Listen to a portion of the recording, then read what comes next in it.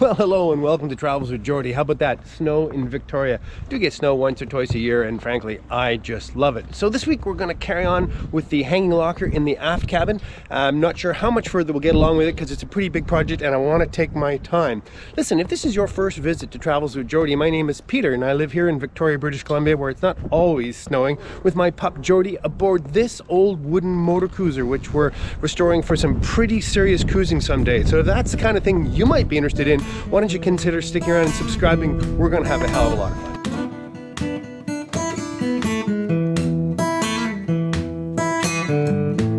And we're back at it. For those of you who haven't been following along, I'm in the process of building a hanging locker for the aft cabin of my wooden boat here, and these are the 4 panels that will make that up. The 2 side panels will be fixed. The 2 center panels are the doors that will open up with a curved head on them, which is what's making it complicated. Now, theoretically, I can take apart this jig and build the panels one at a time and confidently feel that they'll all line up again when they're done. Okay then, so now I gotta start cutting out the panels. So what I'm gonna do is I lay out when I say the panels, I mean the plywood panels that fit inside. So if I lay out the frame on here, I can then measure what the panel will be inside. This is pretty straightforward. I measure the inside and I add 1/4 inch in each direction, a little more than 1/4 maybe. At the top, I'm going to say 3/8. 8 3/4, 40 5/8, 39 7/8. Gotcha! And that should be the same for panels A and D. But I think I might do a little extra measuring just to be sure. I won't put you through it. Okay then, after much fiddling and fettling, I have confirmed the sizes of the 4 panels, and happily they are symmetrical. A and B, C and D, they all work out. So now let's cut some panels. Okay, to do that we got to get that plywood up here, and which means all this has got to get out of the way.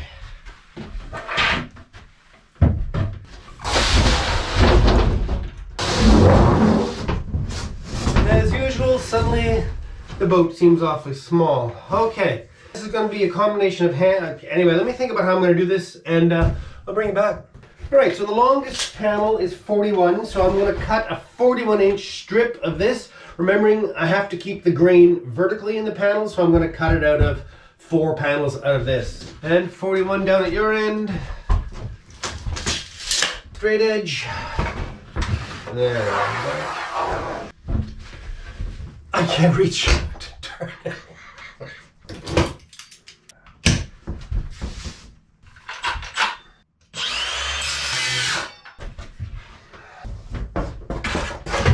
Again, because these cuts end up 1/4 inch inside the mahogany rail and style, it's not super critical that they're perfect. Not that I'm suggesting they'll be anything less than perfect. 8 3/4.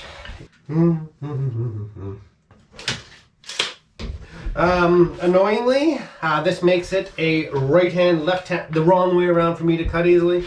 So I gotta work this way. Happily, I think I'll be able to catch that. Yeah, this will all work. Okay, let's go. Yeah.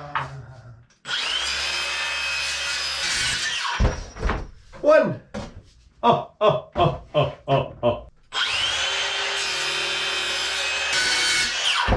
2. Oh. I'll stop that now.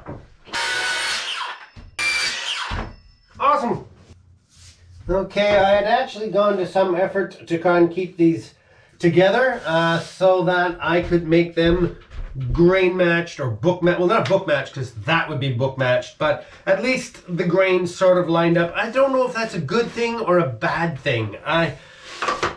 Yeah, I've often wondered about that actually. I mean, obviously there's something elegant about book matched or grain matched panels, but does it actually make it more beautiful? I'm not going to get too wound up about this, you know, it's going to be just fine. Okay, so the other thing that these things have in common is that none of them are the right size because they need the tops, if we call this the tops, cut not into a curve, but at least a straight line, approximating a curve, because that'll fit up into the headpiece. 39 3/4.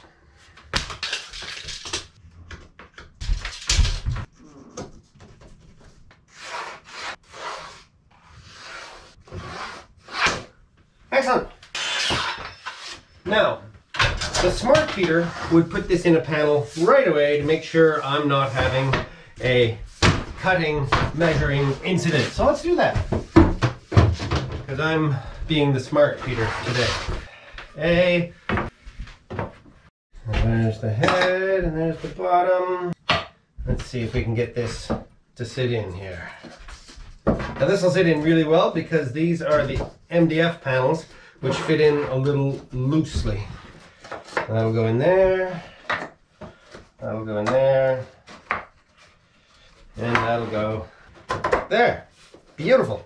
Hey! That, ladies and gentlemen, I'm not going to pick it up, is the first dry fit, not dry fit. You know why it's not dry fit? Because I haven't put the splines in the mortise and tenons, and I got in a lot of trouble last time. But anyway, I'm going to say it's the right size panel. That's all that matters. So I'm going to cut the remainder of the panels. Yeah, I'm starting to get pretty excited. I'd like to get at least one panel glued up tonight, and maybe 3 tomorrow.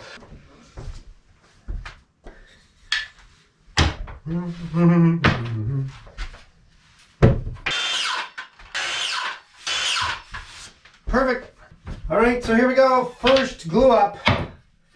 Although I love gluing up, I also hate it because it's the last chance you can screw anything up. Okay, so first thing I gotta do is get the splines in, right? No more fooling around. Get that out of there. Good. Okay, great. So now, fill the grooves. In we go. Excellent. Now, of course, it fits in really well. And I'm going to do a little slidage. Lots of glue in there. Okay. Which is going to go right here, right there, right there. The bottom rail, here, here, there. The other side, can't let this hang around in the air too long or it'll dribble glue everywhere. But I can put that there for now. Tip it down. Get it relatively lined up anyway. Now, clamping with, at least with these Irwin clamps, I can't clamp right on the bench because they'll roll them up a bit. I have to be able to put the force dead center on these little hinged pads. So what I have to do is put the whole glue up on a piece of wood that raises it up, like so.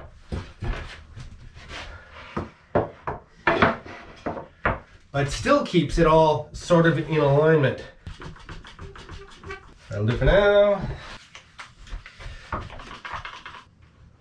That'll do for now. Very good. We're going to check for square. Wow, pretty good. Okay, let's tighten these up.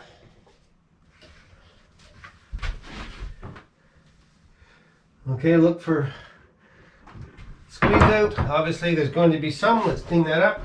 Ooh, this is looking pretty nice. Joints are super nice. Super nice. Okay.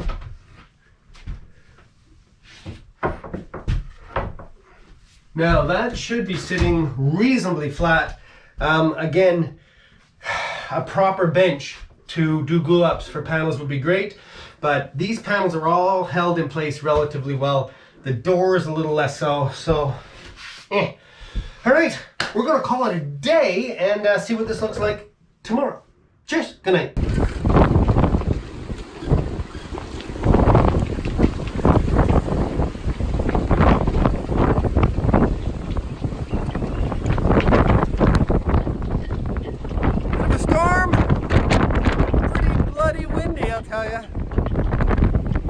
Then, well, good morning. If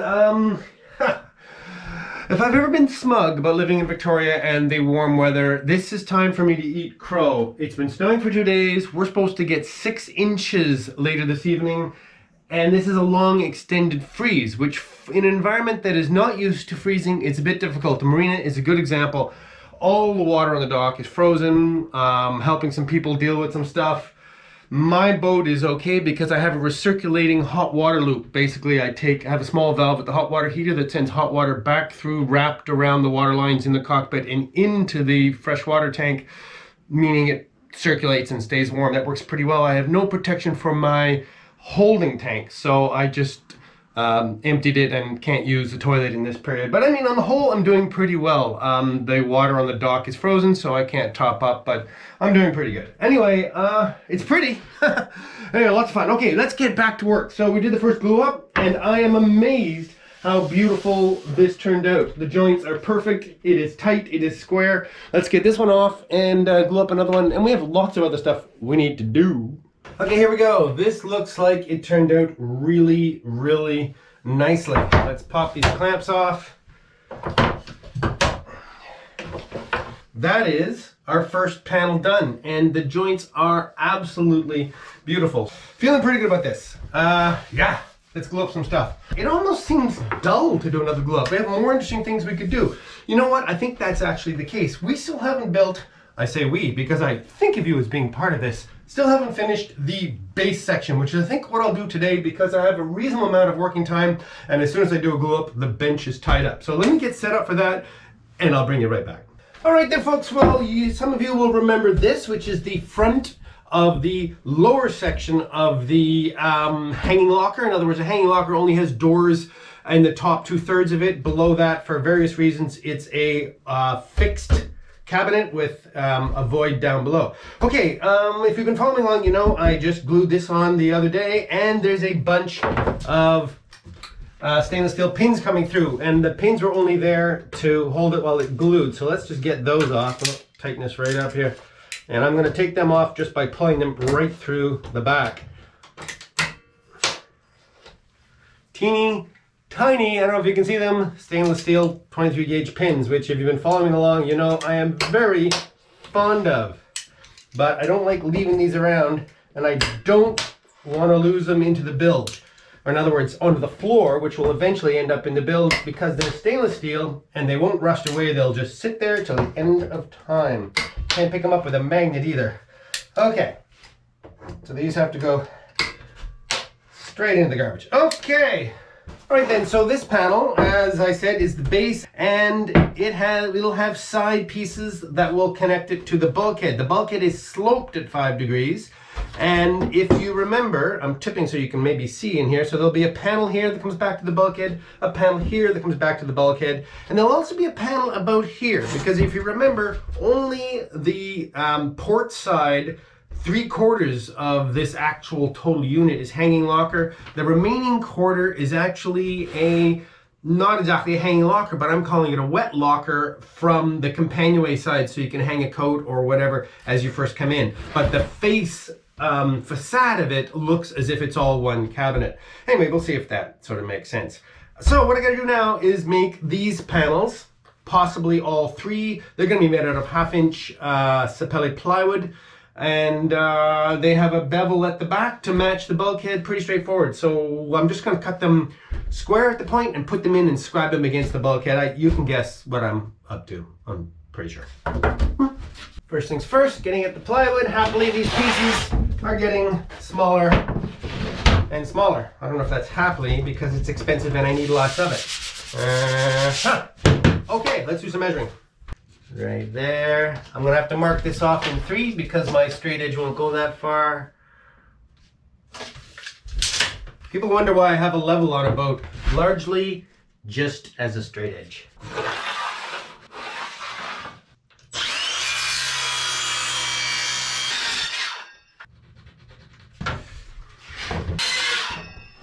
You know, it's funny. A lot of people probably think it's absolutely shocking that I use a bunch of Rubbermaid totes as a bench, but you know, it's remarkably effective actually. It's easy to adjust the height with enough material in them. They are heavy enough that they absorb a fair amount of vibration. You can remove my little bench, therefore have an area you can cut in between. On the whole, they're awesome. The plastic doesn't mar wood, which is what I do when I bring the plywood up. I think on the whole, not a bad solution, well, for living aboard a boat. Okay, keep focused, Peter. What's my dimension? Okay, folks, I hope you don't mind. I just went back into the aft cabin and scribed the slope of the bulkhead. So I'm going to cut that out of these 2 panels together as one, because I'm fully confident that that'll be an okay thing to do. And of course, I'm going to clamp them together with...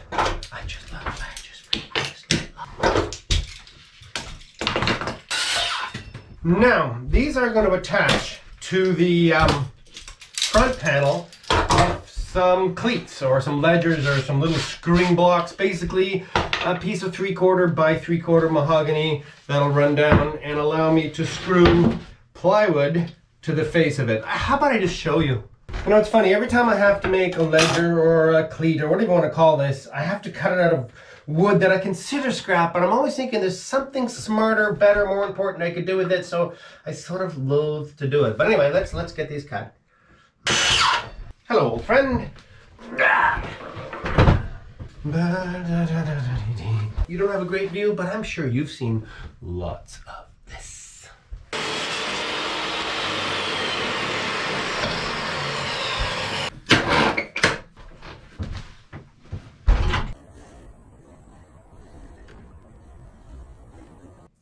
You know, you couldn't say it wasn't a winter wonderland. It's kind of a neat place to work. Before I drill all the counterbores, I'm going to chamfer one corner of it for a couple of reasons. When it's all built and I'm looking down into my, well, this is to be the base of the wet locker, it'll look a little tidier if these are slightly chamfered. Another thing it does for me, when I'm assembling it, it's really easy to tell which is the inside, or in this case, sort of outside corner, and I can start lining up my, putting my screws in, because I'm going to put the screws in an angle, more of that later. But anyway, let's just put a quick chamfer on these. I don't know if you can see that, it's just about 1/8 of an inch. Very nice, woo, love it.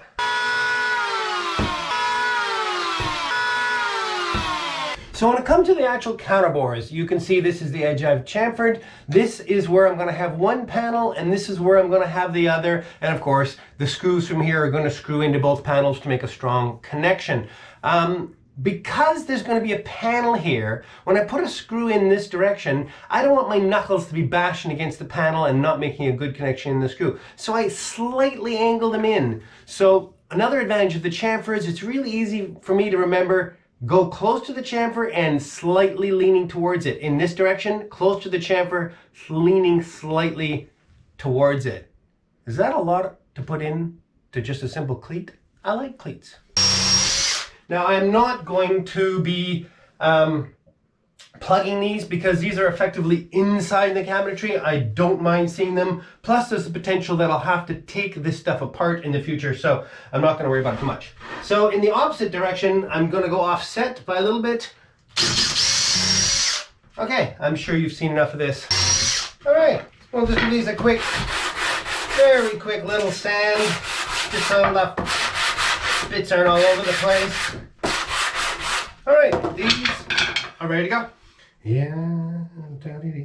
All right, folks, well, while you were off getting your battery recharged and your memory card downloaded, I assembled this end of the base cabinet. So now you can join me for the assembly of the other end. What I have here is the base piece, which was the top of what we call the plinth, and I had already installed it in the aft cabin, but it was only temporary to make sure it fit, because it becomes an integral part of this, which is a box that sits down on it. Never mind all that, let's just put this end on. So you can tell I'm going to put the cleat in the corner here, but before that, I'm going to attach the bottom edge to the end grain of this ply. Not very elegant, but perfectly acceptable.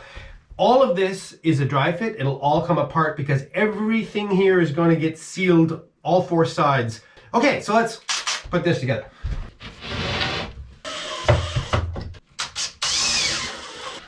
Before I get too far, I just want to put the square on the inside. Make sure this is reasonably square. Wow, good enough for me. Okay, and now the cleat.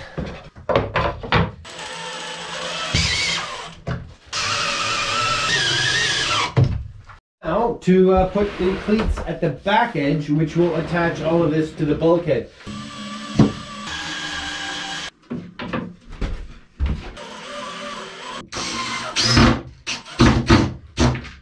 Beauty! And that is ready to be attached. We're going to go do a dry fit. You want to come?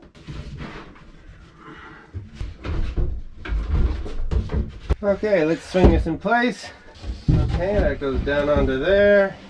And then it slides along a little further, and down, and in. Oh yes, I love it. that is the base of the hanging locker. Now, the next thing to be done here is to put a nosing piece, basically a piece of 1 by about 2, all the way along the top edge here. That does a couple of things. It gives me an aesthetic bead. It also creates a delineation and a structural, a little bit of strength in this direction, a connection around here, and I think that'll really set that off quite nicely. So we're going to make that up. I saved you the tedium of setting up the quarter round, 3/8 quarter round bit in the router table, which I'm going to use to put a bullnose on these pieces, which are going to go around the top of that base part of the cabinet. So 2 3/8 quarter rounds equals 1 3/4 bullnose. Should we get on with it?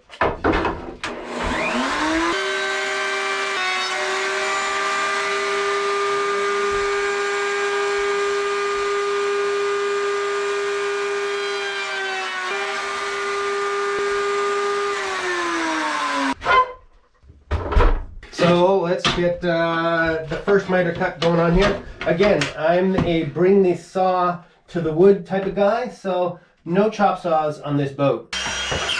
Okay, well I would say that is a mirror smooth little miter. Something else that people have asked me, you know, about tear out in this wood, and I have to say, between the amazing blades that were gifted to me and the fact that this wood is just very, very, very tolerant, you get almost no tear out, even if kind of sloppy angles. Like I came off the edge of that.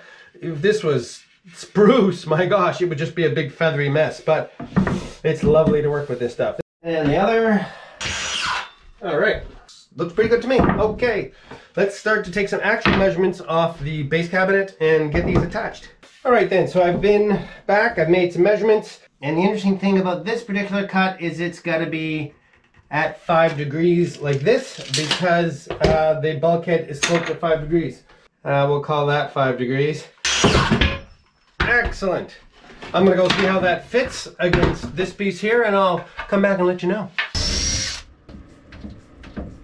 Now the astute amongst you, or those with really good eyes, will have noticed that this piece isn't long enough. It wasn't long enough to put a miter on the end, and that's because I do not have a single piece of sapele mahogany left over long enough to do this. So I've ended up putting a butt joint here, and I've rounded over the end of the piece here. This whole area will be hidden behind the bench that I'm going to build here in the future, so I'm not worried at all. Well, hello, welcome to the Beer of the Week. I can't say I'm completely over my head cold, but well enough that I can enjoy a beer that I've been looking forward to for a couple of weeks. We're going back to Spinnaker's, which is my local, and it's their Bourbon Black Lager. And Spinnaker's is just about 10 minutes down the path here on the waterfront. So it's my local, it's a fantastic spot. So I like to try everything they have. I'm interested to see what this is actually like. I've never heard of a black lager.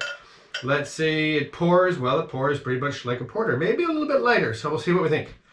All right, I'm managing to pour it without a ridiculous amount of head, so let's see if we can add a little right at the end there just for show. All right, well, let's see what we think of Spinnaker's Bourbon Black Lager.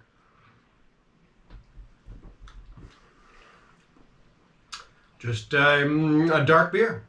I wondered if the bourbon was to suggest it was a cask beer. It's not actually, but it just is it's just a nice dark beer. Yeah, it's nice. Well, I do want to thank 2 new patrons this week. We have Richard Dossett from Patreon and Eden Oosterich, which I hope I pronounced properly, from the PayPal. And both of those there's linked to down below if you'd be interested in supporting the channel. Thanks again to you both. Cheers.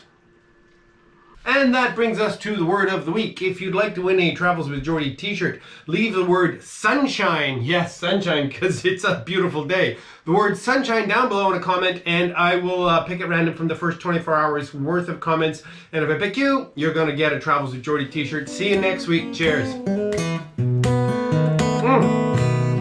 That's okay. Oh, this is nice.